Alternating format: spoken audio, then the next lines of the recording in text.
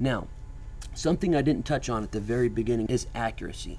If there's one word that best describes this industry, I've heard fun, I've heard, you've named the word, I've heard it. But what I don't hear, but it's already understood and nobody says it because you just understand it automatically, is you want accuracy. The ultimate goal in quilting is accuracy. That's what your quilting is judged by. So whether you're a beginner quilter, an intermediate quilter, or an expert quilter, you're judged by accuracy. The only difference between someone that starts quilting today and someone that has been quilting for 40 years is their accuracy level. That is the only difference. Now, with that being said, we're going to jump right into the next product, okay? The next product that I want to share with you is the rulers. The first thing I want you to notice with my ruler is I have no numerical numbers on the side of the ruler. This is a ruler without a rule on it, okay? It sounds funny to you, but it's a ruler without a rule. There's two reasons for that, okay? The reason why I don't have a rule on my ruler, and this is something I'm going to cover in a little bit, is because my mat is accurate. Now, once again, when I use the term they, I'm talking about quilters. They teach you when you have a mat, do not use your mat to measure with because your mat is inaccurate. That is another story for when I get to the mat, but that is also inaccurate. That is not true. Always, always use your mat, even if your mat's inaccurate. But like I said, we'll get to that in a minute. Now back to the ruler. Here's what's so special about the Martelli rulers. And I know you watching the video, the first thing you're going to think of, the first thing out of your mouth, yeah, but I can't see through it. If you are using your ruler to measure with, you're wasting your time. And if you think for 1 second using your ruler is making your quilts more accurate, that is wrong. And let me explain to you why, okay? Now, please forgive me, I'm not trying to sound arrogant or pompous by saying that, but I want you to really focus and pay attention on what I'm trying to teach you, okay? So let's get back to accuracy. Here is my question for you. In life, it doesn't matter what your occupation is. It doesn't matter if you're a dentist, a lawyer, a housewife, a quilter. It doesn't matter what you do. When you try to accomplish something in your life, the more steps you put in place to accomplish a certain procedure, the more chances you can make mistakes. For example, if it takes me 10 different steps to accomplish one goal, and I can come down here and I can take one step to accomplish that same goal, I have 9 less chances of making a mistake, okay? Now, let's get back to your mats. Quilters tell you, whatever you do, don't use your mat to measure with because most mats are inaccurate.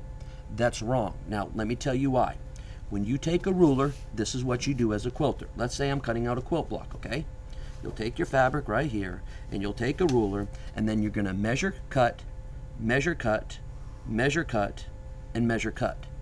Every single time you take a measurement and cut, and then you take another measurement and cut, and take another measurement and cut, another measurement and cut, and you're done with that block, and you come do another block, and you do the same thing, here is my question to you, okay? Let's be really generous to you quilters out there. Let's pretend like you're doing 6 layers at a time, and they're all accurate, which, knowing using a traditional rotary cutter, that's not going to be the case.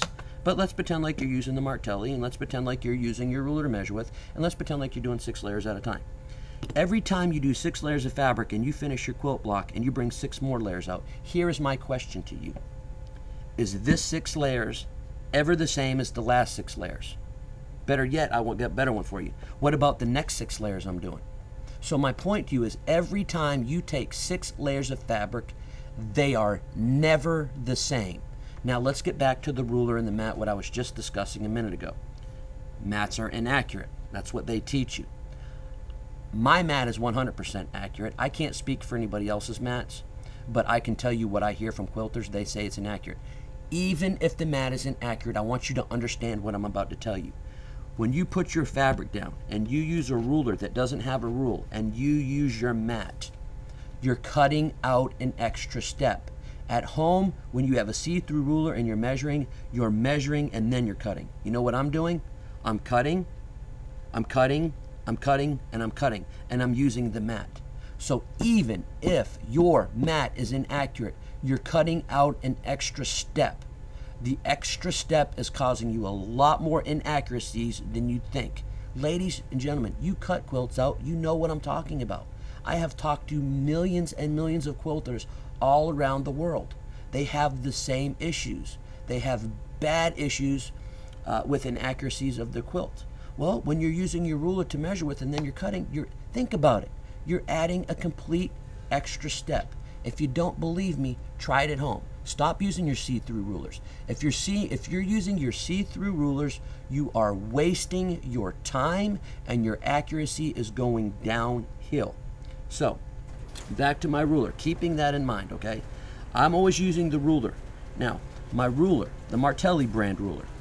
The Martelli brand ruler never slips and never slides. So the first thing that does for me, it allows me, remember, the quilters teach you to hold the ruler in the middle of your body.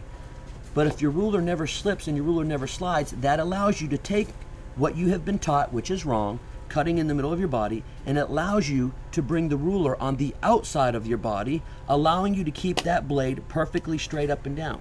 It takes very, very little pressure to hold this ruler. So even if there's fabric under it, now watch this. So I can take this right here and I can actually cut towards my ruler. Look at the perfect straight cut with no strands I left every single time I cut. Time in and time out, I always get a perfect cut. Now, also something that I wanted to share with regarding the Martelli rulers.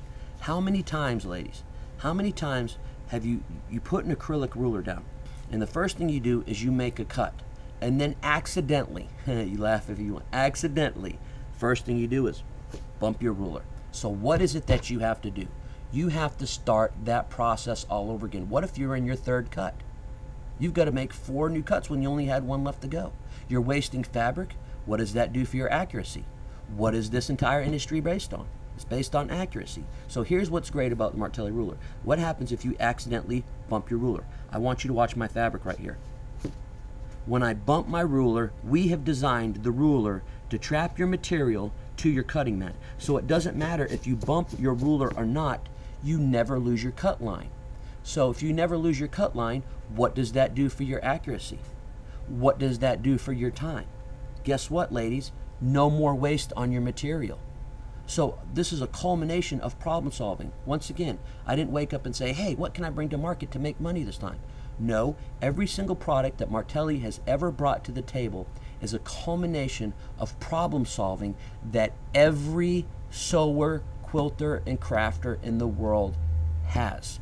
That is one of the reasons why we have been tremendously successful, because we listen to our customers, we find out what the products are, and my job at Martelli, Dave Martelli's job at Martelli, is to find out how many people to do a certain application. If enough people do a certain application and everybody in the world is having the same problems, we make a solution. Now, I'm going to get off the beaten track just for a second. I want to share this with you. We, as far as I know, are the only company in this entire industry that is built on innovative inventions. You might go to a trade show, or you might go to a Hobby Lobby or Joann's. You might go to a place like that, and you might find a new product. Typically, let me tell you how that product comes to market, okay? Somebody loves to sew, quilt, or craft, and they find a better way of doing what they love to do, and they make it and they sell it. So they design a better mousetrap to make it easy what they love to do. That's not what we do at Martelli. We make better mice traps. The only thing that we do is invent for this industry. Now, so we've already discovered the ruler never slips and never slides. If you do bump the ruler, the fabric stays with it. Now, we also know that there's no rule on the ruler because we're going to use my mat. And when I get to my next product, when we start talking about the mat, I'm going to tell you why our mat is far superior. Now, if you go online to different chat groups, or if you go on HSN and you see the reviews, you get mad rave reviews on how great our products are. And our mat is one of the top products that everybody raves about. And I'm going to show you how our mat is accurate. But notice I have no rule on here, and I'm using my mat to measure with. Now, a lot of people, when they get my cutting system at home, when they buy it at a trade show, they love all the products. They love the rotary cutter, they love the mat, but they come up to me and they go, Dave, how do you use your ruler? I don't understand it. It's really, really simple. We can't make it any more simple than we have. You're going to see some arrows right here. behind the arrows, you're going to see lines, okay? So I'm going to get something, let me get something that I can actually point with right here. You're going to see the arrow, right? You're going to see the arrow right there. And the arrow, there's a line that goes up and it comes to a number right there. And then you're going to see a line right there, okay? So you're going to see lines there and there. So whatever it is from here, follow the arrows. So let's go from here to here, okay? From here to here, from the edge of the ruler to here is 1 1/4. So if I want to cut a 1 1/4 inch strip, I'm going to take it right here. Always notice my cutting position. I'm not up like this when I cut.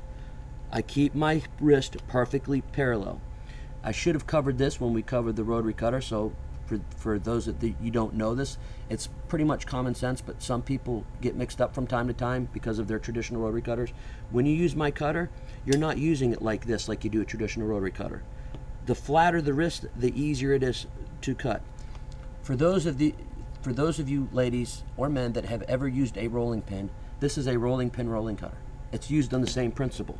It's down and through with your palm. All your pressure comes from your palm right here. There should be no stress on the hand whatsoever. So now, back to my cutting position and learning how to use the ruler. We've just discovered that from here to here is 1/4. So if I want to cut a 1 1/4 inch strip, let's not waste a lot of fabric here. Let's go right here. Notice I'm always cutting on the outside of my body, but I'm going to square my material up right here, okay? I'm going to move that, and then from here to here is 1/4. So I'm going to come in here and I'm going to put my blade right there, and then I'm going to cut right there. Now, what I'm going to do real quick is share this with you. When you have an acrylic ruler, which everybody does if they don't have ours, if you're using an acrylic ruler, when you lift that ruler up, what happens is it creates a vacuum. That vacuum will take the fabric and it will shift it. So I want to show you something, okay?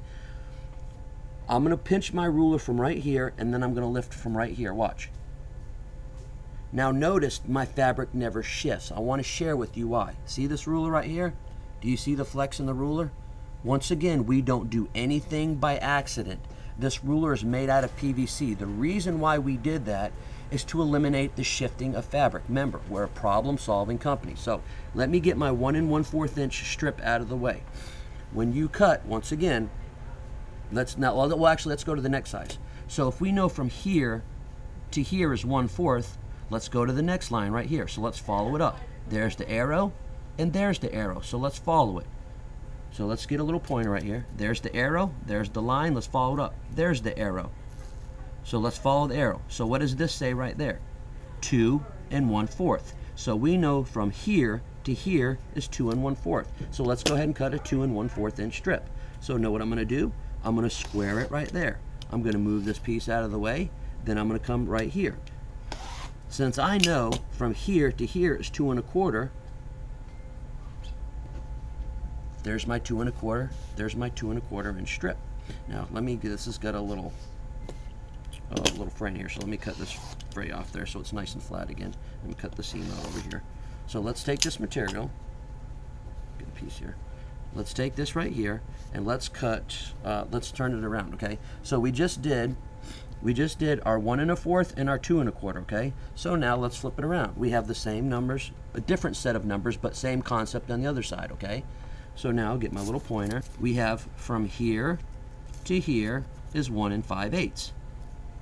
From here to here is 2 1/2. So what I like to describe this ruler as, this is my binding ruler. This has all my typical size strips for binding.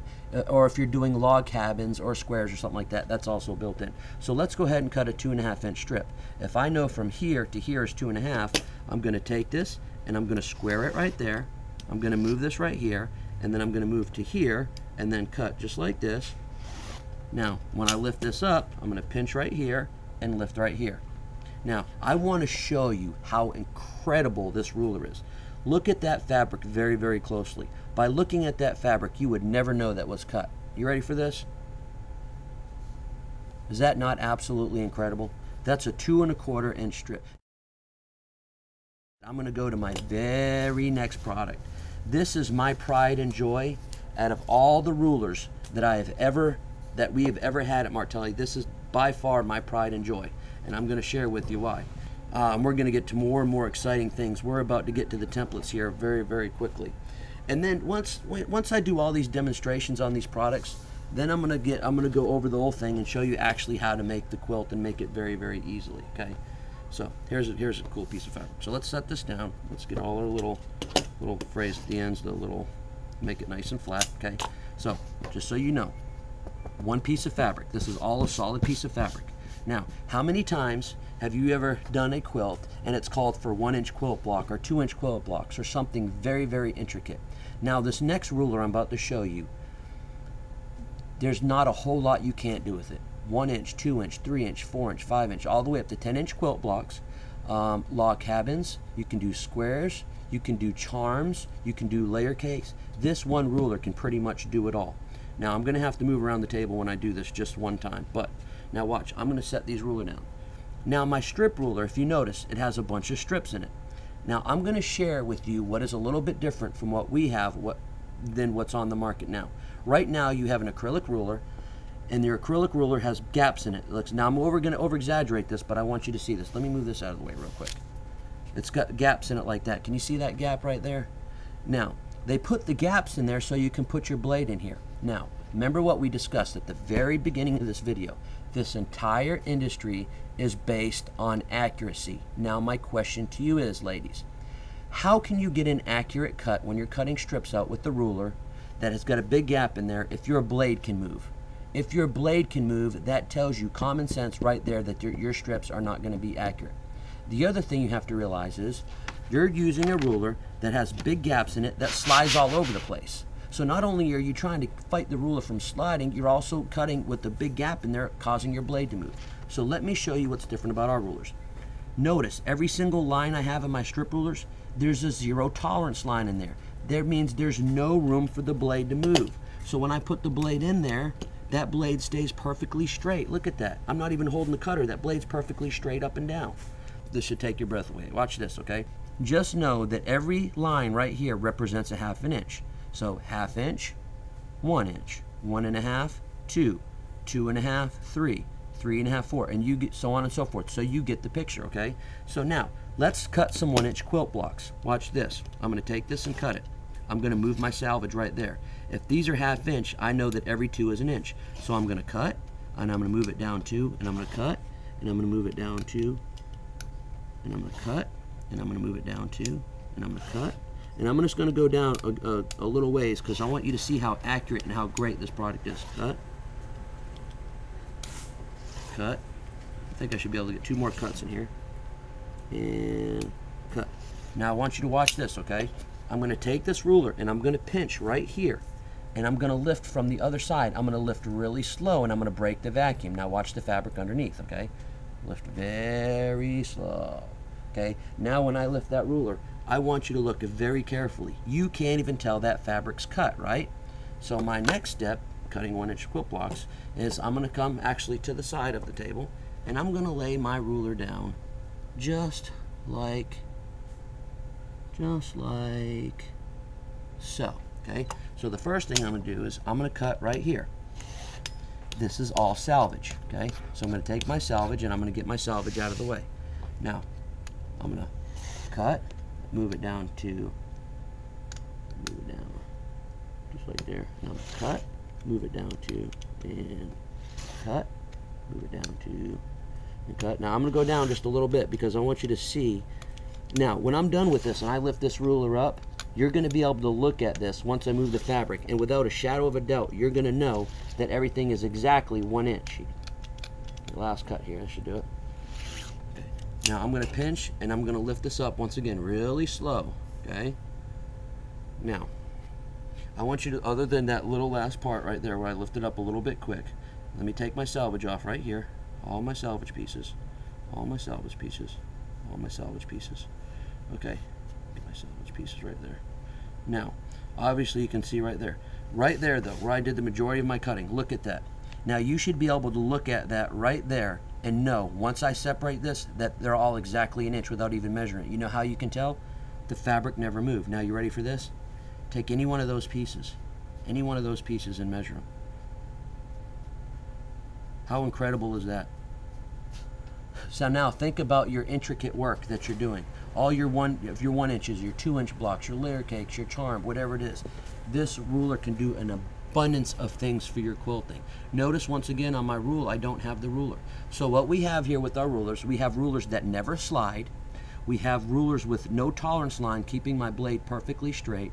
We have rulers that trap your fabric to the mat, so if you bump it, it doesn't matter. You can just bring it back to your original location when you started. And you also have a ruler that when you lift it up, the fabric never shifts on you.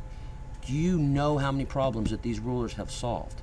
We just came out with a strip rule, I guess, 3 years ago, and we are having major manufacturing difficulties keeping up with the orders from this, especially when we put it on Redline Direct. So there's my rulers. So the next thing that I want to get to is our, you know what, let's go straight from our rulers to our templates.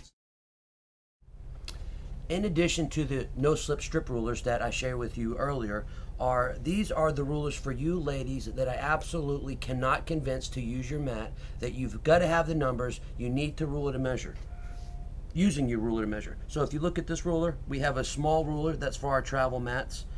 It goes all the way up to 14 inches, and it's actually 5 inches wide. And then we have another ruler. Now we have probably about 6 or 7 different rulers with numbers on it with different widths and different lengths. They range all the way from 15 all the way up to 24 inches in length, all the way from 5 to 6 1/4 inches wide. This right here, as you can see, is 5 inches wide and 18 inches long. Then we have another ruler that's just like this, and it's 24 inches. And I think we may even have one up to 30 inches.